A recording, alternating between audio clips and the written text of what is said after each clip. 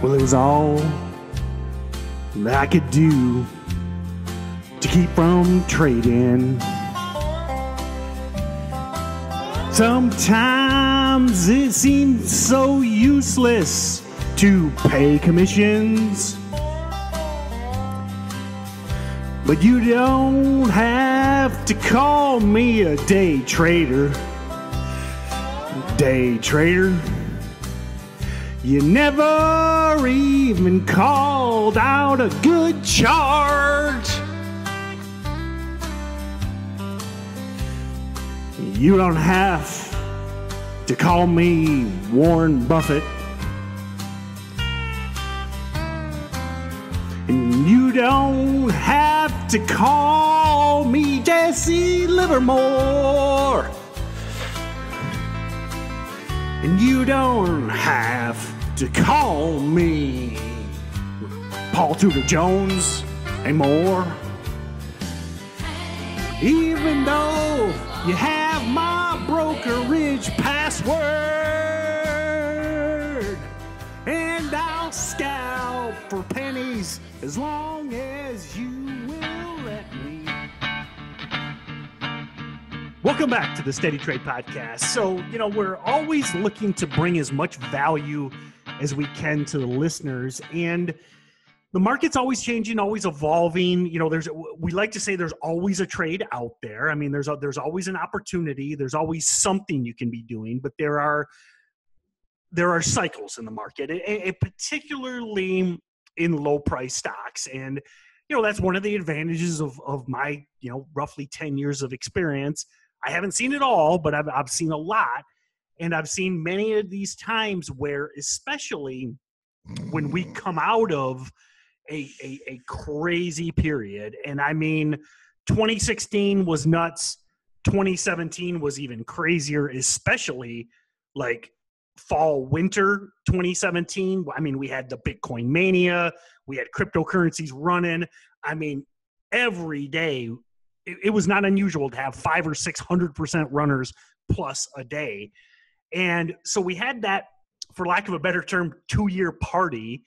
And typically what happens is you kind of come out of those phases and you hit, for lack of a better term, a hangover phase where things slow down. Everybody, whether they're counting their gains or nursing their wounds, but you see the volume come out, things kind of slow down. And we're in one of those periods. And, I really think it's important and topical to talk about. I mean, we're recording this at the end of February. I think the episode will be out either the very end of February or beginning of March. And, it's one of those things that you need to still be involved in the markets. You still need to be watching. You still need to be learning and improving. But you need to recognize that one of the best things to do at certain times is just to sit on your hands. And Stephen and I were talking about this, text messages and off air, about how it is just different. I mean, today, for instance, the only stock that is running is the only low price stock, ANTH. It's running, but there's no news. There's no reason. There's no catalyst. Go back to what we talk about in the getting started guide to penny stocks. You want to avoid stocks with no catalyst. And basically the only reason it's running is it's the only stock that anybody is looking at.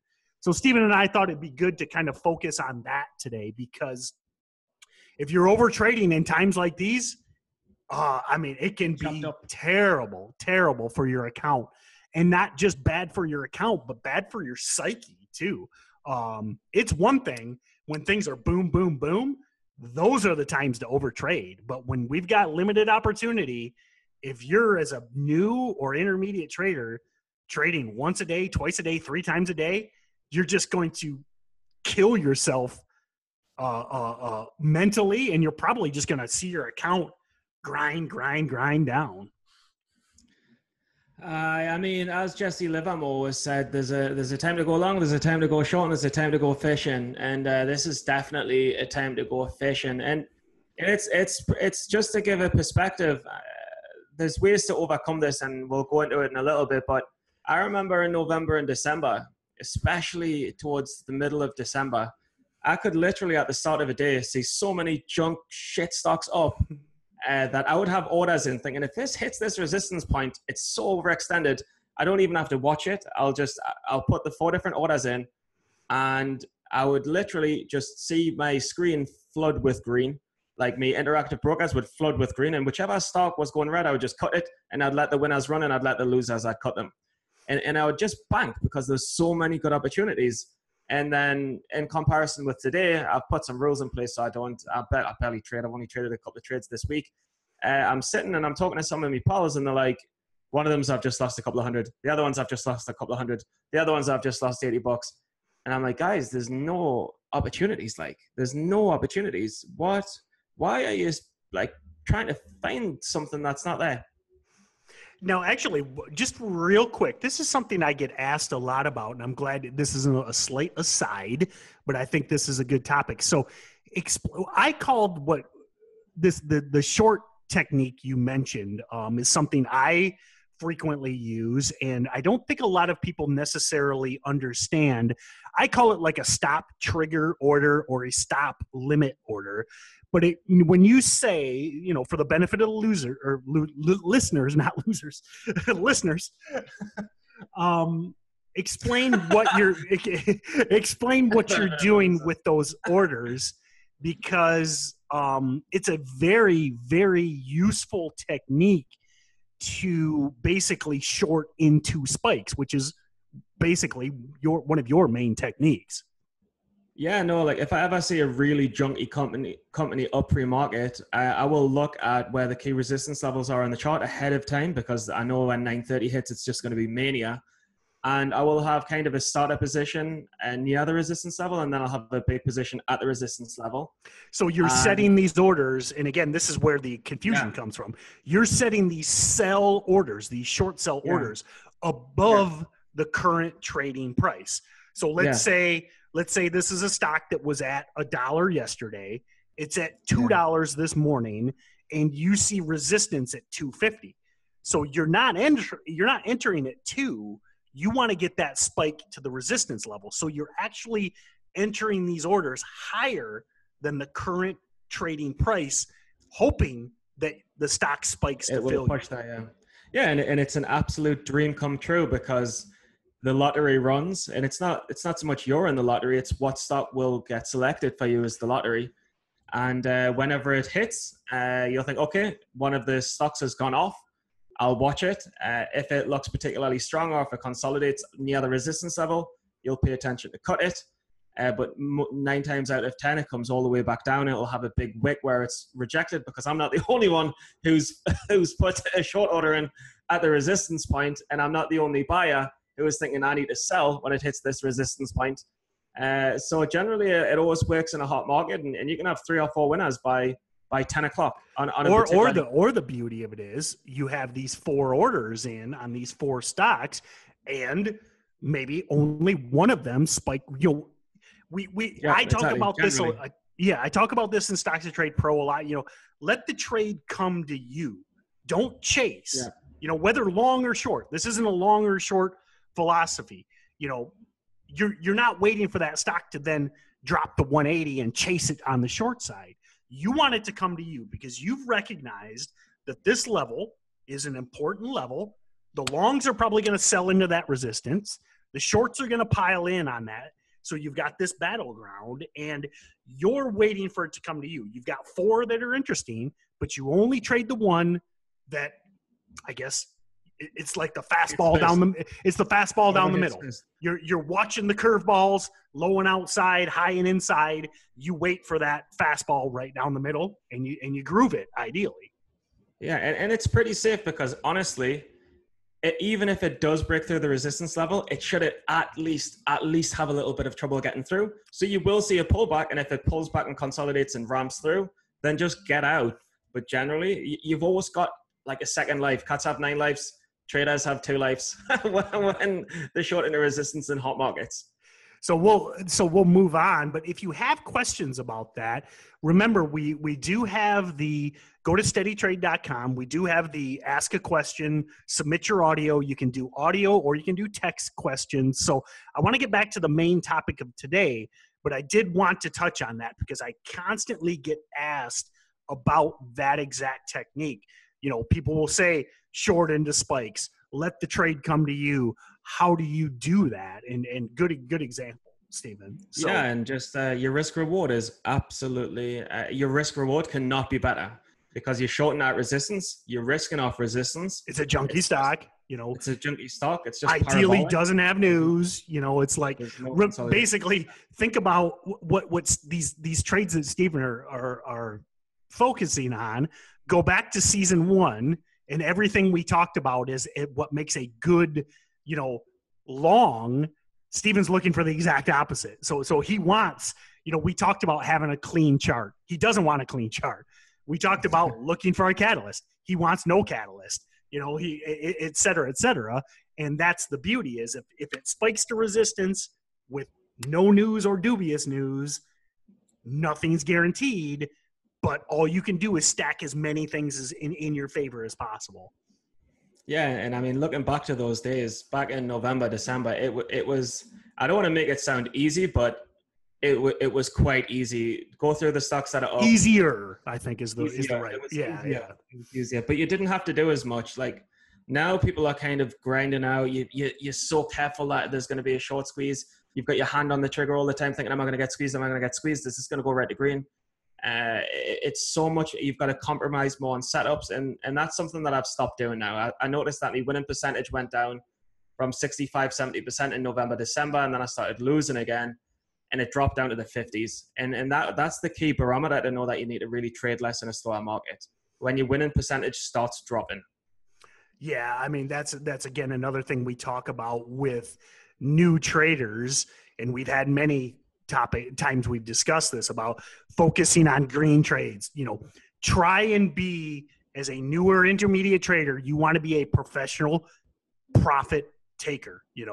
I don't care, $20, $50, $100, those numbers, as you grow and evolve, you want to win as much as possible.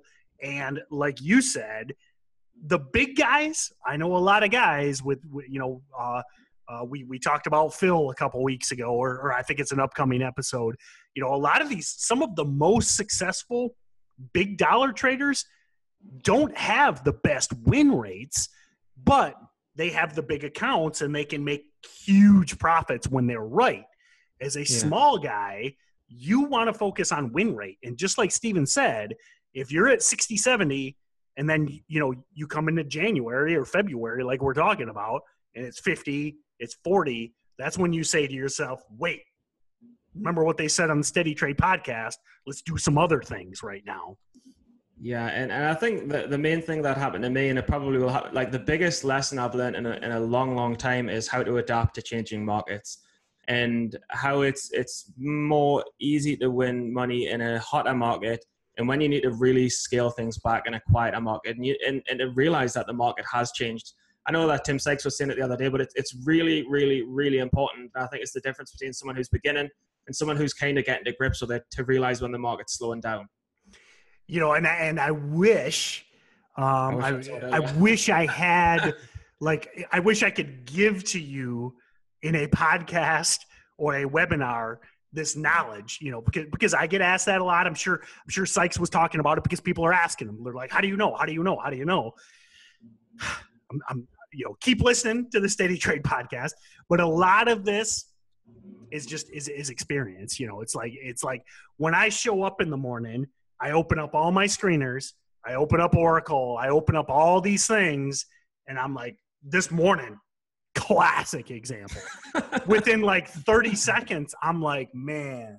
No, there's nothing. There's and this is at 7 a.m. I'm like, whoo. Yeah. I'm like, I'm glad we're recording the podcast today because I ain't interested in trading anything. No, and honestly, I mean, I come back to it, and I know that the only way to survive and to survive for a longer period of time when you're new out of this is to just have one or two setups. Because if you've got a setup saying I will only go long with a stock with a good catalyst, or I'll only go long on a multi-day breakout, or I'll only go short on a stock that's up over 50%, then you can very, very, very quickly identify if there's a trade in the market for you or not. And then just go outside and do something else. If your setup's not there, leave.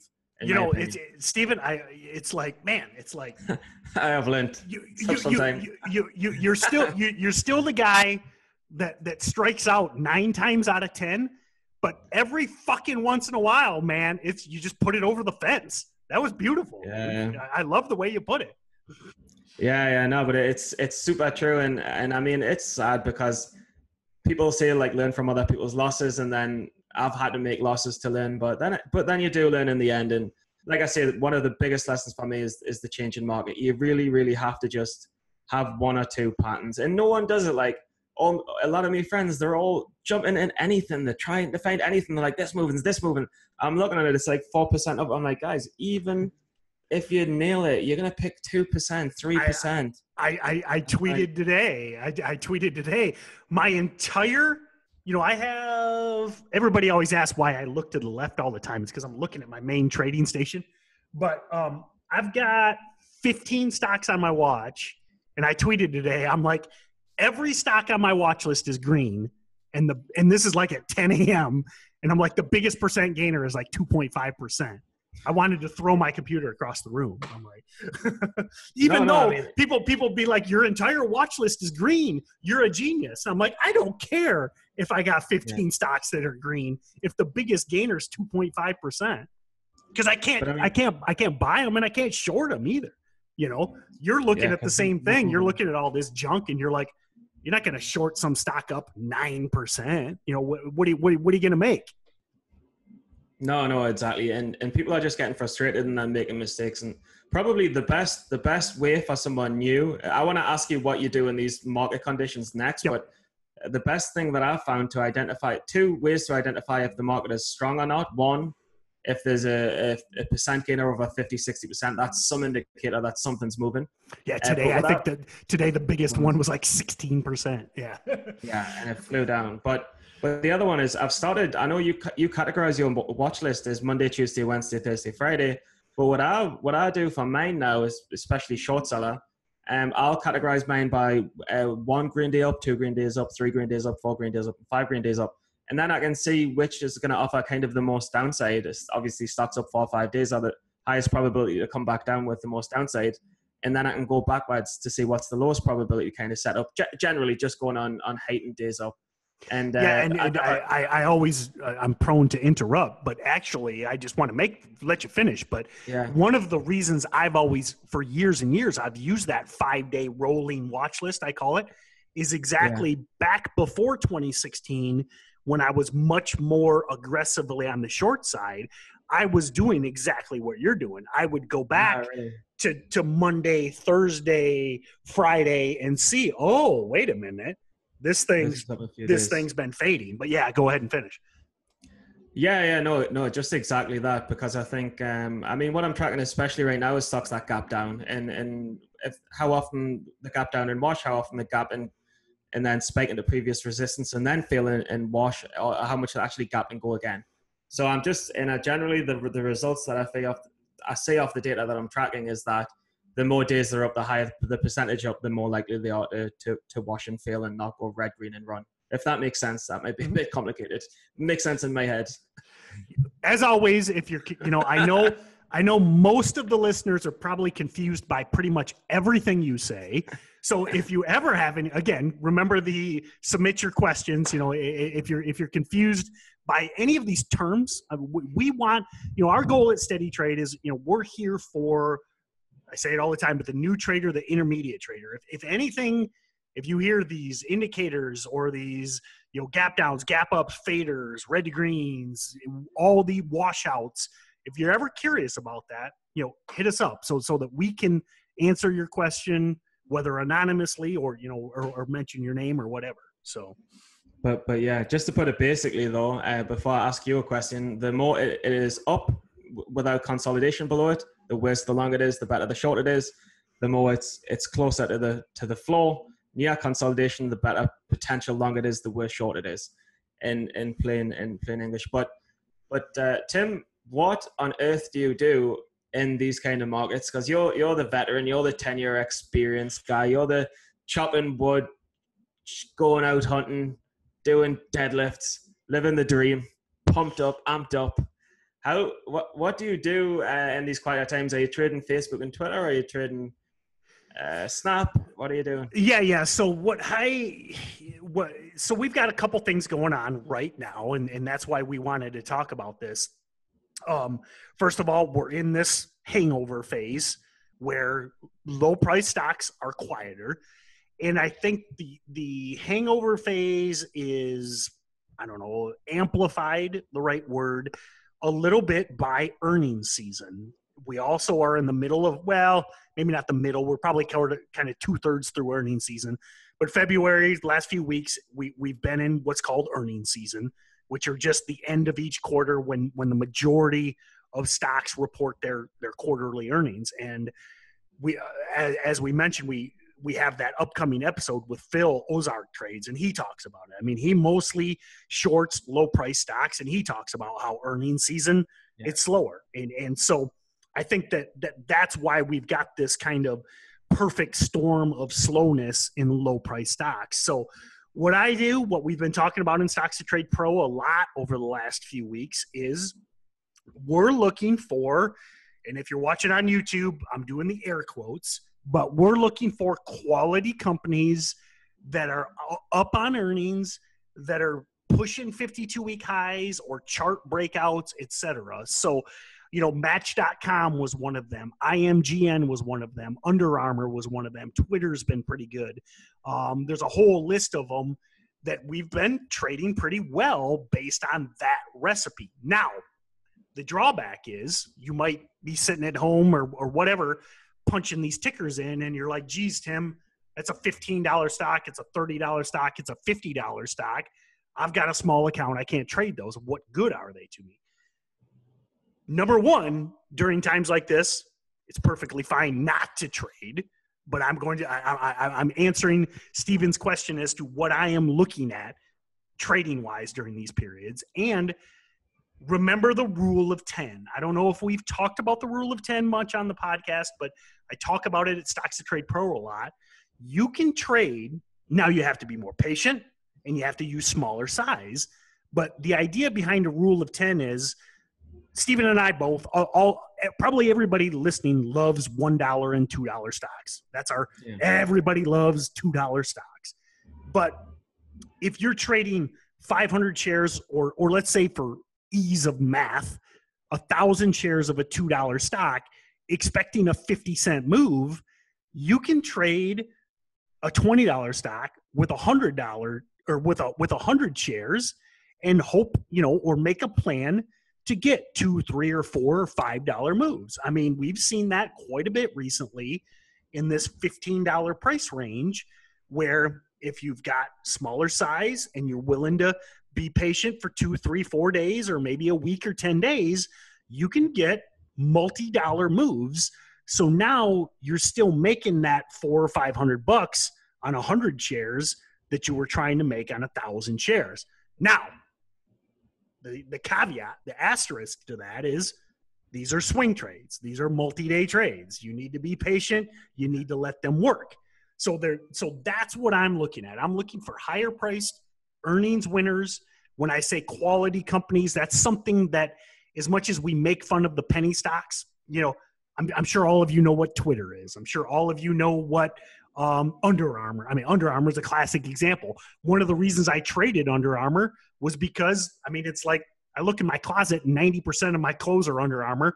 90% of my kids' clothes are Under Armour. I go anywhere. I go to the airport. Everybody's got Under Armour on, and they announce good earnings. What's that going to do? That's going to create more buying. So that's the kind of stuff I look for.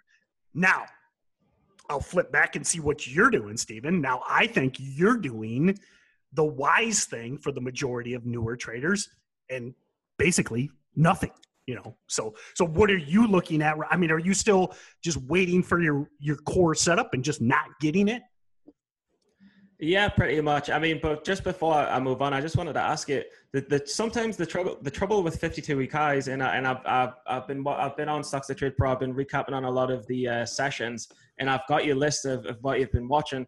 And my struggle was sometimes you'll find a stock, it's 52-week highs, it's just had recent news, there's a breakout level near that you can buy it off, so you've got support, it's not overextended. but there's always seems to be resistance above somewhere like 2 years back, 3 years back. I mean, are you just trading these little gaps, these little air pockets where you can see a push, or pretty much, Yeah. a lot of these, and keep in mind, go back to where I started with. I'm not saying, I think right now the best thing to do is to dial back your trading quite a bit. But I think the only thing that's working right now is earnings winner. Well, not the only thing. There's always trades. You just got to dig, dig, dig. But I think the most consistent setup right now is those earnings winners in the $15 to $20 range that are breaking out on the 1 year chart. That I've seen in February has worked as consistently as anything. Yeah, and being under PDT, I guess it's a good long strategy as well. That's another nice thing is if you're holding these 2 days, 3 days, 4 days, 5 days, you're not using your day trades, and that way, if you're buying these into a late day push or something like that, you're holding it overnight, you're holding it multiple days, you can keep a couple day trades in the tank, for lack of a better term. So if there is a good momentum runner with a catalyst, or a junk stock up on 50% on no news, you've got your day trades to attack those as well. Yeah, I mean, for me, my approach, especially being more of a newer trader, just 1.5 years experience, I'm still in survival a little bit. I mean, I feel like it's nice that I can prove that I can do well in a strong market, and it's nice that I can find the opportunities in a strong market. But really, any trader should really, any decent trader needs to show that they can survive in any markets.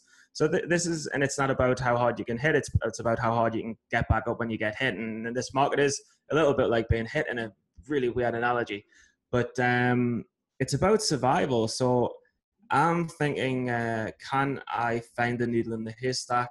Can I make the one trade each week that puts out the green week, that makes us a few $100, and have the discipline to avoid the worst of setups where other newer traders are losing?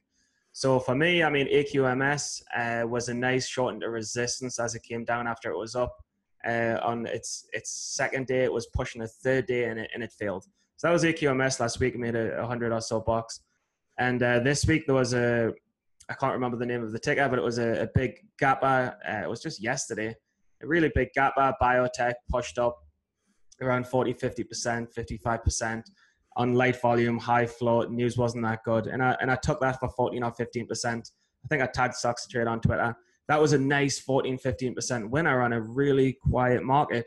I'm just looking for them. Very, very, very selective on trades. Well, and that's I think the biggest takeaway from this is just have your one or two setups that you have decided, and maybe you're just getting started and you don't know if these are, but track your trades, spreadsheets, Profitly, TradingView, whatever you use, track and track your win rate.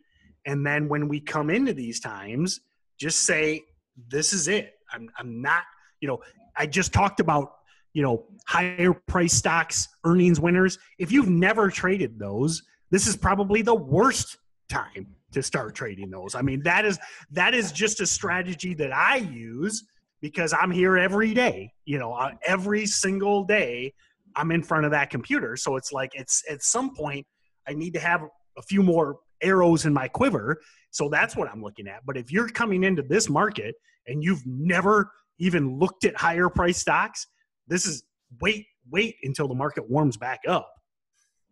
Yeah, no, I mean, I would always recommend tracking some sort of data. And you don't have to track a lot of data. You just need to be like, what was the previous day price? What is the current price? How much did it move on the catalyst? What is the flow? Just track 3 or 4 things, or just save the graphs of certain stocks with similar patterns. It's difficult. It's difficult for people who are new to identify patterns for the first time. Obviously, yeah, I think it's another question I get asked a lot about, but I think a lot of people want to look for, they hear about Stephen Ducks and his 15,000 spreadsheets, and and everybody has their spreadsheet, and I get asked about that a lot, and it's like, you really, that's part of the growth process too. You really need to build that spreadsheet. Should kind of be your own. Now, start with somebody else's template, get Steven's, get mine, get Steven Dux's, get Roland Wolves, get, Tim Grattani's got some on his site. There's plenty of spreadsheets out there, but get to the point where you refine it so that it works for you, so that it makes sense, because everybody's it's a little different. It's like your spreadsheet's like your office. I mean, everybody's is a little different. You put stuff different places, you track different things. Yeah, but I mean, the first two patterns that I ever tracked, obviously my spreadsheets have evolved over time, but the first two patterns that I ever tracked was if a stock had a number of red days in a row, when it had that first green day with volume, how big a percentage was the first green day? How much did it gap up the next day? Did it gap up? How frequently did it gap up? And that was it. And that was very basic, but it gave me the knowledge to know, okay, this sector doesn't kind of work. If it doesn't close strong, it doesn't kind of work. If the long-term chart's too bad, it doesn't kind of work. Do you know what I mean? And you start finding, you start eliminating situations where you would lose money buying the first green day. And it was the same with the penny stocking framework pattern by Tim Sykes. If a stock goes supernova, as he says, and then it drops a couple of days and then it bounces, how much does it bounce? What percentage does it bounce? And you can think, well, how much did it go parabolic? And then how much did it bounce off where it found support? You've just got to track lots of different things and see where you can find a connection or a trend. So let's kind of wrap up. We talked about the setups we're looking at. I modify, during these periods, I move into what I call real stocks.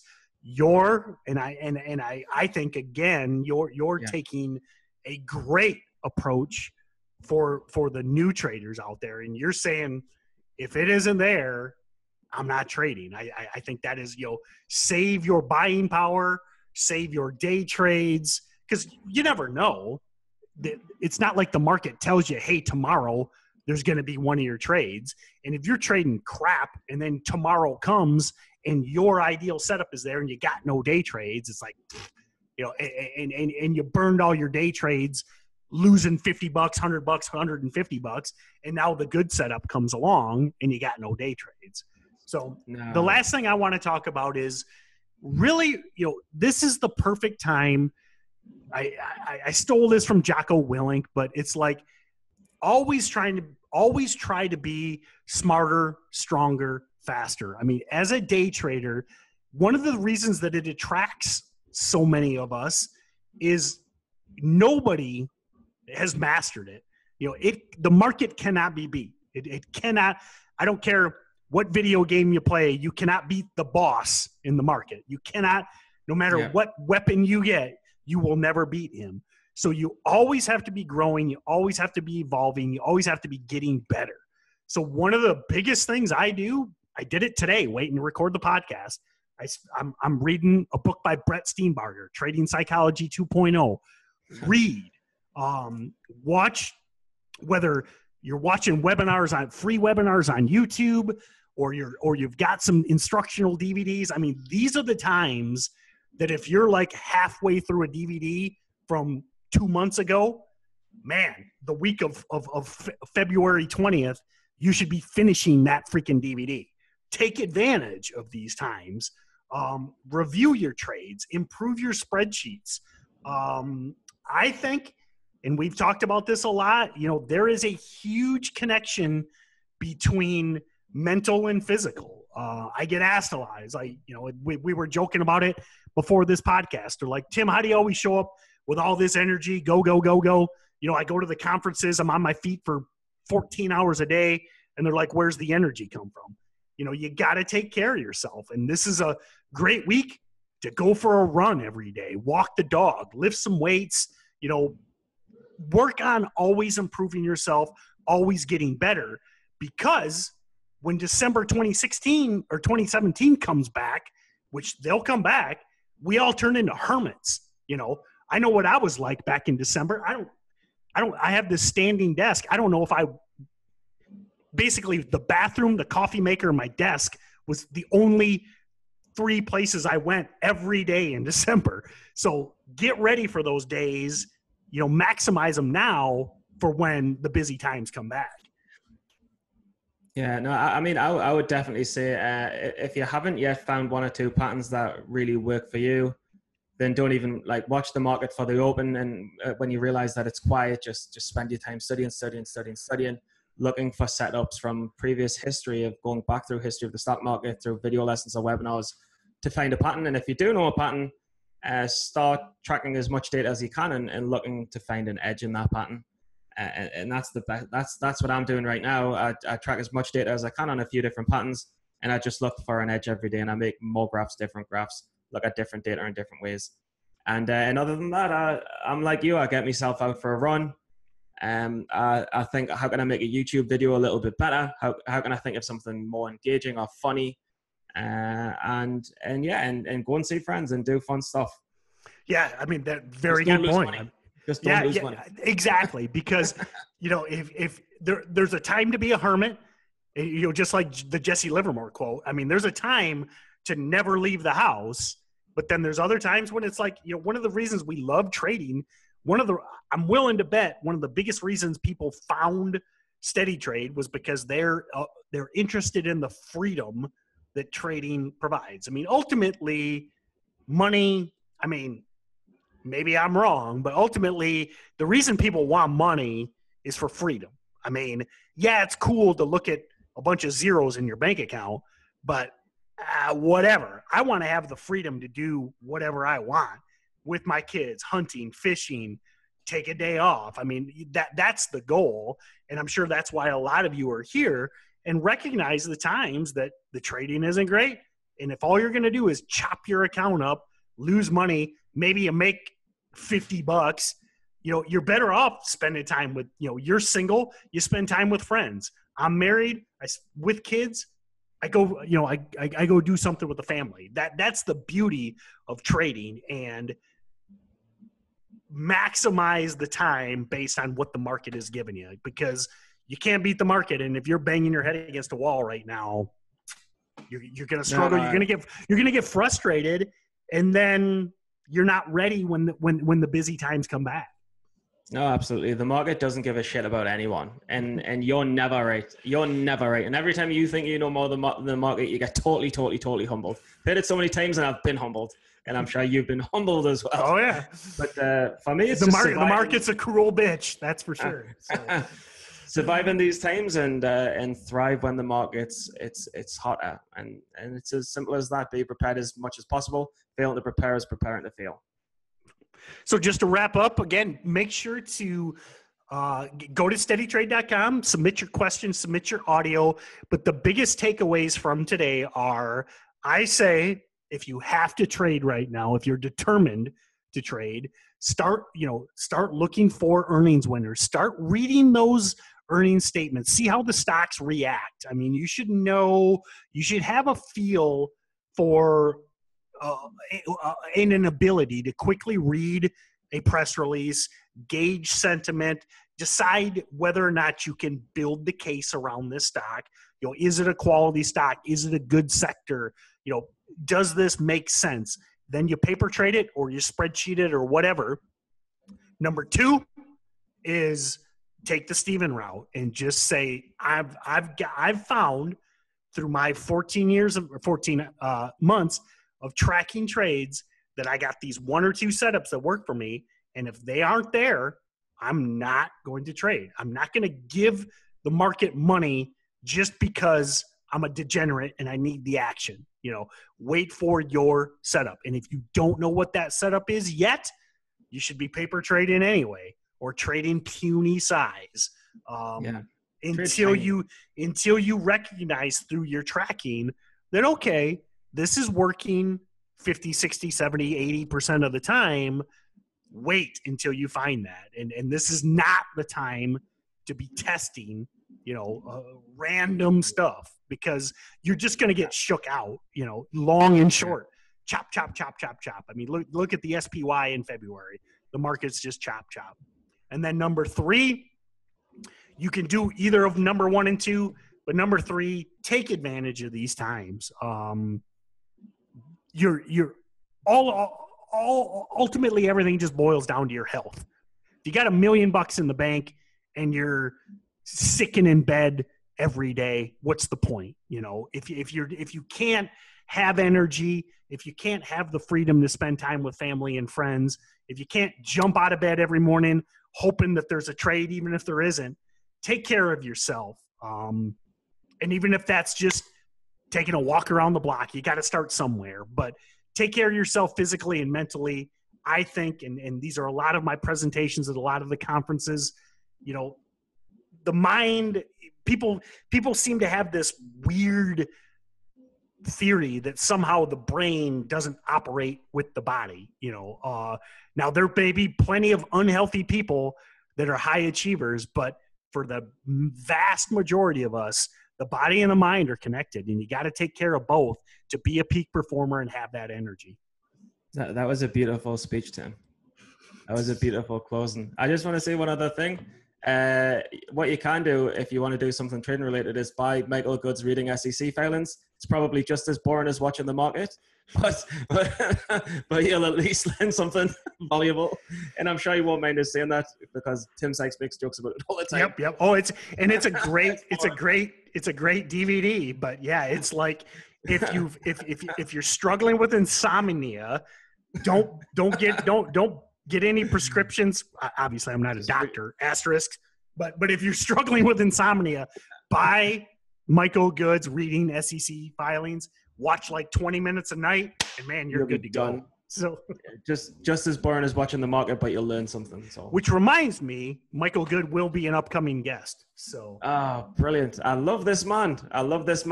We'll have to play a game where we swipe on Tinder together because we did it in Italy. It was the most fun. Well, did you said you watched the webinar? Were you watching the webinar when I prank called him or not? Yeah, I was watching it. I took some of the, but did you actually call him? Did he pick up? Yeah. I didn't see that far along. I saw you had a call that he didn't know the number from Michigan or something. Yeah. And then he picked it up. Yeah, that was me. I called him and I asked him if he was still selling a lawnmower. On Craigslist. That's very funny.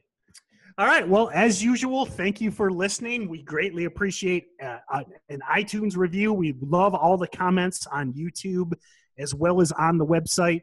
And don't forget to go to SteadyTrade.com, submit those questions, and we would love to answer them in future episodes. Thanks for listening, and we'll see you next time. And I never minded sitting in cash. But you don't have to call me a day trader. Day trader. You never even called out a solid setup. We've heard my name a few times on Twitter. I've seen it on the Steady Trade podcast. But the only time I know I'll hear Timothy Bowen is when my broker calls me with a f***ing margin call. Hi, this is Latrina from Frederick, Maryland, and I like to clean my kitchen while listening to Stephen and Tim on the Steady Trade podcast. You can register to win prizes at their website, SteadyTrade.com. And if you really like what you hear, give the podcast a 5-star rating and write a short review on iTunes. I did. And this is how we say goodbye in Frederick, Maryland.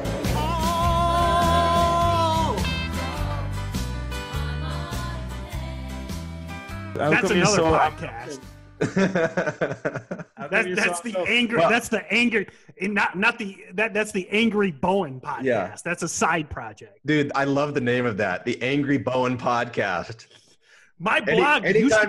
Anytime you want to do the Angry Bowen podcast, you let me know. We will do the Angry Bowen podcast. My blog for years. The tagline on my blog was "Incoherent Ramblings of an Angry Man." Yeah. So, I was kind of proud of that tagline, actually. Yeah.